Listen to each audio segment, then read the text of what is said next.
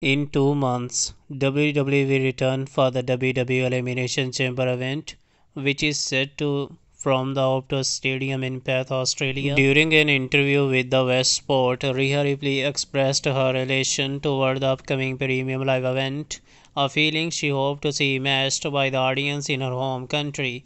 She said, "I am very excited to hear exactly how loud everyone can be in the stadium. I think it is going to be insane."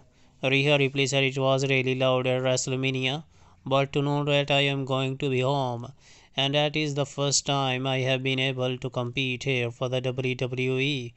I think it is going to be a very good reaction, and she is excited." Dominik Mysterio's similar sentiments about Australia's potential response to Rhea Ripley, stating, "I know my first WrestleMania in Dallas, I experienced the experience was crazy. Then a couple months later, we were in San Diego, and that's my hometown.